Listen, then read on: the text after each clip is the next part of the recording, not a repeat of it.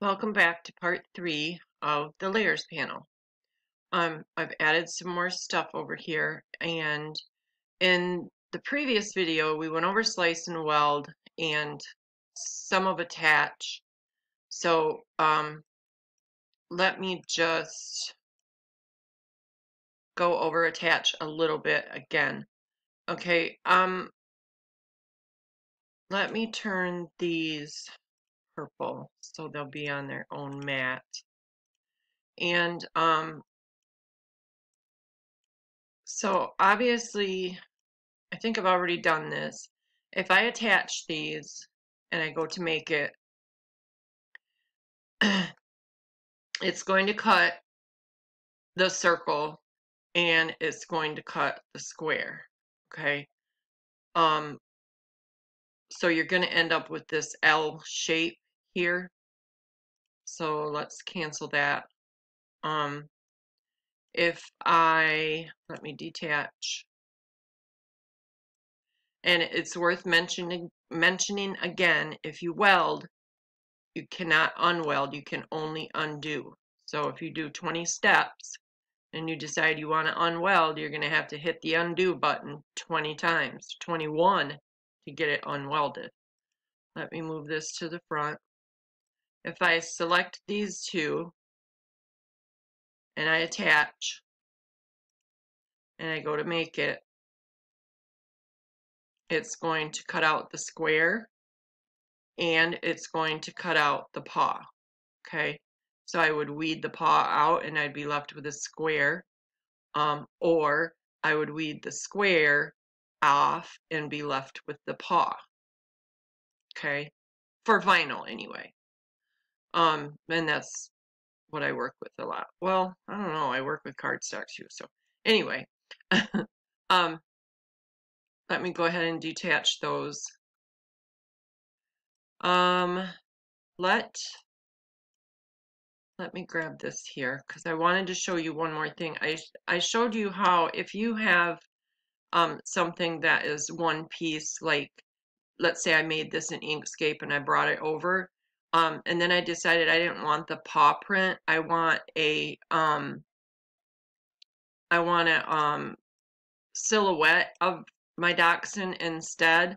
So what I can do is I can cover that paw and I can select everything and slice. Now I know I showed you how to separate two lines of text, but I just wanted to show you that you could do that with an image as well, not just text. Okay. If I take this and I select both of those and I slice,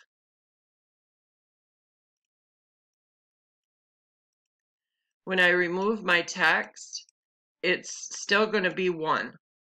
Okay, it's not going to separate the two lines because I sliced it. What you would have to do is you would have to take your square, unlock it, and, well, this isn't a good example any longer. Sorry about that. Unlock your square and then place it over one of the lines and slice it. And then you'll end up with two separate lines that you can move around. I see a lot of people say, well, place a square over it and slice and it will separate it. Well, it doesn't, as you can see. So that's that. And again, attach, you know, if you have all of these selected and you want them to cut just like that, just attach them. Okay, when you go to make it, it's going to be all attached and it's going to cut just like that. Okay, if let me detach that, and if I group these, and I go to make it, they don't stay in the same place. See, this is my black one, this is my gray one. So you need to attach them if you want them to look like this when it gets to your cutting mat. Okay, so let me go ahead and ungroup those. And now we have flatten. Flatten is for print then cut only. All right. I think I showed you in a previous video how to upload a pattern. So I'm going to go ahead and choose my star here, and I'm going to change it to print, and that's going to give me the option to make that star a pattern. And there's there's a ton of patterns in here. There's distressed patterns, there's all kinds of patterns. I'm going to choose my dog. And that's going to fill him. Now, you would think you could grab a hold of that and move the picture, but you can't. You have to edit it down here on the bottom.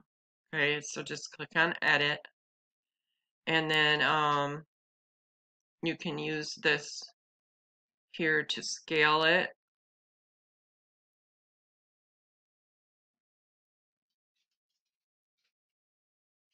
Let's see.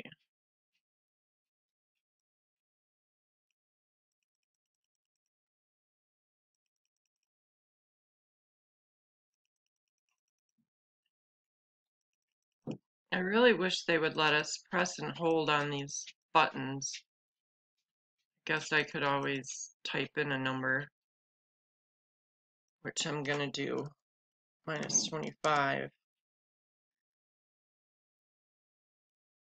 Doesn't look like it moved at all, does it? What if I do -50? Now it moved.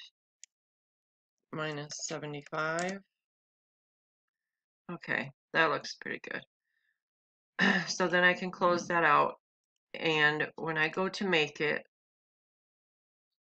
it's going to print, and it's going to cut around the star. Okay, this black box is your registration mark. This is what your Cricut reads so that it can position the cut where it needs to be, and it will cut correctly. Okay. Again, you can mirror if you want to mirror. I probably wouldn't, but you can. Okay, let me cancel that.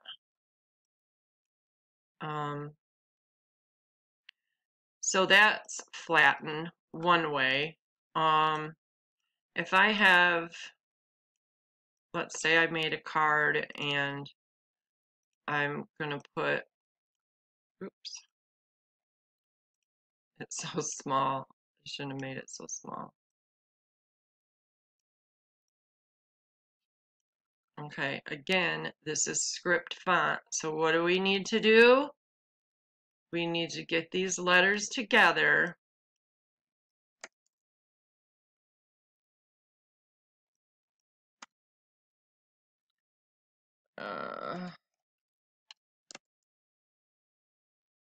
Okay.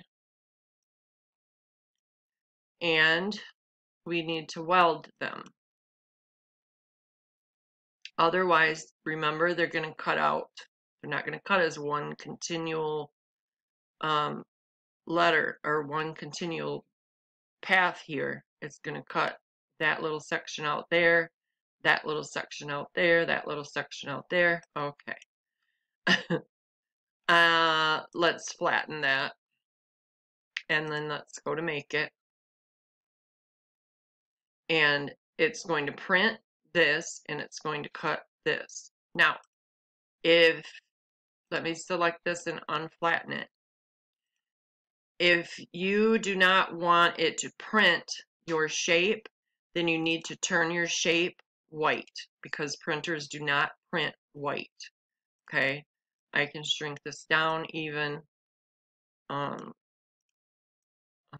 it so that it cuts closer and I don't, you know, waste so much material. Now I can't see my square. Okay. So select all of it and flatten again. And as you can see, there's no black outline around there now, so it's not going to cut. It's going to print. So it will print and then it will cut my square rectangle. Okay. So that's flattened for print then cut only. And then we have contour. Let's go get an image. And we'll get a flower. I'll grab this one.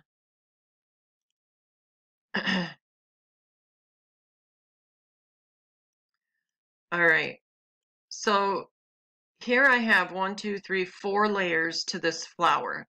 My black layer is shut off. That's my shadow layer. Okay. So let's say I don't want all of these cutouts here.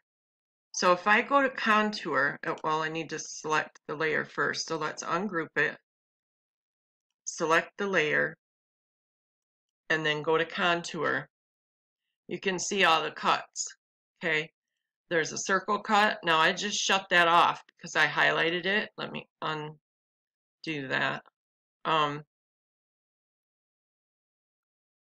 So let me click on this one, and this one, the bottom 3, and then I'll close that out. As you can see, it erased, if you will, the cut lines, so those will no longer cut. That's what contour does. So let me select it and go back to contour, and I can turn this one back on and turn this one off just by clicking on it, left clicking on it. Okay. So now I no longer have that circle there. This one actually is laying on top, but I no longer have it cutting out a circle there, or these two. Okay, and that's pretty much what contour does. It just it will take away your cut lines. But I'm pretty sure that it doesn't work on uploaded images, so there'll have to be images. I guess I can, no, that would be way too much. Let's do the Cricut bug. He was the upload JPEG. Let me go ahead and delete this. I didn't want that. Okay, where'd my bug go? Is he here? No. Oh gosh. Insert. Here he is. Yeah, no contour. Okay. Well, let me ungroup him because that's a lie. I do have contour. Okay. See, I don't design in here, you guys, so I'm not that familiar with it. But if I didn't want these, well, if I didn't want his mouth cut out, I could turn it off. And now he has no mouth. Okay? So you can do it on JPEGs. That, if you remember, I uploaded several times so that I would have the different layers. Okay? So I'm sure if you're new, you're probably going to have questions. Go ahead and leave those in the comments. I'm pretty sure I probably missed some stuff or forgot some stuff. If that's the case and I remember or I think of it, I'll make a video and I'll put it in the CDS3 how-tos playlist. The only videos I'm going to have in this playlist, CDS3, which is Cricut Design Space 3 for beginners, is going to be these 7 or 8 videos for beginners. Anything else will go in the how-tos playlist, okay? So I hope this has helped. Thanks for watching, and be sure you subscribe for more videos to come. Thanks.